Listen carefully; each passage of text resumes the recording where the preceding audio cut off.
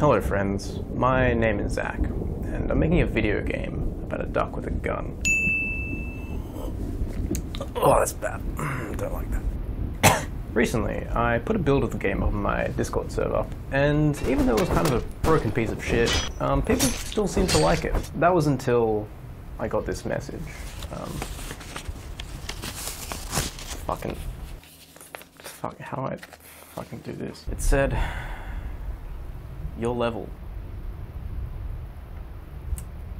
Poo-poo. At first it didn't really faze me since I've spent my fair share of time on the internet, but this one hit close to home, you know? Because they were right. My level was poo-poo. I spent many sleepless nights thinking about that message. I couldn't focus at work. My social life was in shambles. I knew I had to do something about it. I couldn't let this guy win. I had to get good at level design. The last time I tried to design a level was all the way back in 2016, so needless to say, I was a bit rusty. So I cleared my schedule and did some research. And by some, I mean a fuck ton, because I was Googling like my life depended on it. I read so many books, watched so many GDC talks that I didn't leave the house for weeks. But also because of, the government mandated lockdown, I looked to the ancient arts of something called architecture, as well as psychology. But they had lots of big words that I didn't really understand, so they really weren't that helpful. But then I came across this amazing Google Doc by our boy Alex that just kind of yeeted together all the best level design advice for games with pew-pew. And my game has a lot of pew-pew, so fucking, it's more useful than the other shit. Stupid science bitch couldn't even make I'm more smarter up. Get the fuck out of here. But after doing all this research, I kind of realized something. Any sort of level I make has to make sense within the story, right? And I didn't really have one of those yet. I knew you had to be a duck taking down the mafia, but that's really it. And just like I always say, the story's like the bread of the game design burger, you know? You gotta have your meat, that's your gameplay, and the lettuce is the fucking sounds? I don't know. So I knuckled down and tried to bang out some story. And after that really productive day of work, I got into bed to scroll some dank memes and came across this bad boy. And everything just kind of clicked. What if John Wick was a duck? From there, the story just kind of wrote itself, you know? Pretty straightforward stuff. The duck gets its eggs eaten by some guy from the mob, which brings him to some salami shop, which looks like a, illegal warehouse full of drugs, right? But it's actually a illegal warehouse full of flour. And then, it's run by a chef with telekinesis. So, pretty straightforward stuff. Yeah. But why a salami shop, I hear you ask? Good question. You see, after long hours of thinking about the subtext and metaphor of such an important decision, I decided it should be a salami shop, pretty much entirely because I wanted to shoehorn in that cats can have a little salami meme.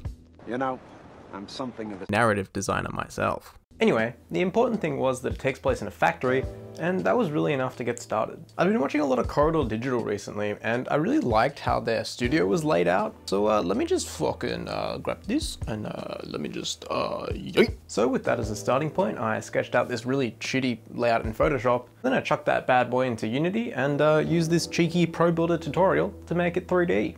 Now that was settled, I actually needed some stuff to, put in the rooms. Even though this game isn't really going for, realism, it was actually kind of helpful to think about the warehouse like it was a real and functioning place. Like you'd hope a warehouse actually has a place to, house wares. So that had to be a room. And then I was like, how the frick did they move all these boxes around? The real answer would be like, forklifts, but that shit's boring, so they use conveyor belts instead. Oh, you just gotta squint. I swear it's a conveyor belt, you just gotta squint. There you go. Anyway, I kind of just kept asking myself these kinds of questions, and then one day I woke up and I was like, hey, this is a pretty solid plan for a level. So basically, I planned out what each room's function should be, and then messed with the layouts until I found something kind of fun. I really wanted to make levels that were kind of fun, no matter how you played them. Maybe you want to hang back and fucking try to snipe everyone. Maybe you want to rush in and just fuck shit up like this and you fucking...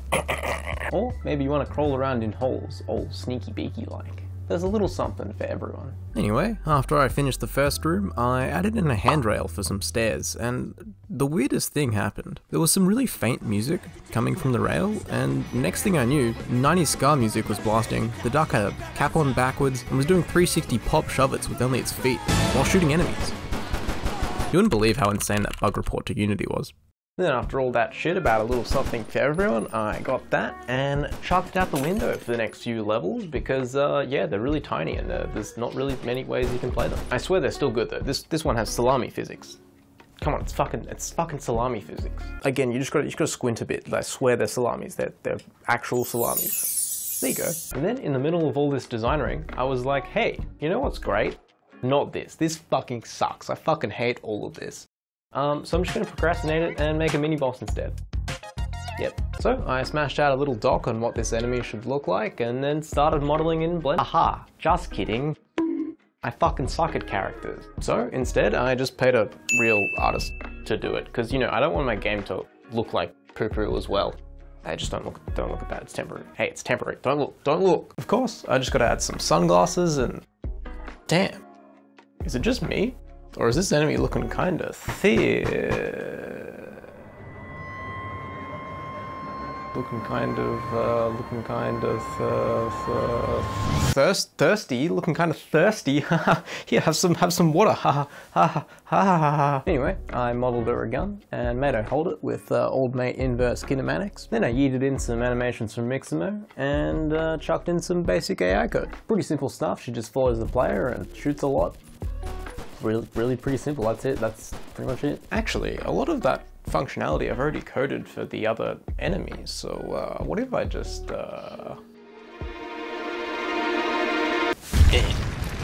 We can't. Were you just about to violate the don't repeat yourself principle of object-oriented programming? Let me take a gaze at this code. Oh, fucking stinks in here. This needs a refactor, cunt.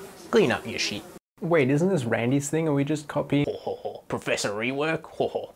Love that cunt. Alright cunt, gotta go. Time for smoko. Yeah, so I spent a while doing a bit of a cheeky cleanup of all the enemy code and making it less shit. So now different enemy types can be chucked into the game easy peasy. So if you got any suggestions, chuck them in a comment or leave them on the Discord server. Now that the code was looking squeaky clean, I finally finished up the enemy stuff and banged out the last few rooms in the level. And then after all that, I could finally, objectively, say that my level was not in fact poo-poo. So, I went to reply to this fucko to settle this once and for all, and that's when it all came back to me. He didn't exist. It was me. Always has been. In a drunken haze, I must have messaged myself and had totally forgotten about it. Just another normal Tuesday night, am I right, fellas?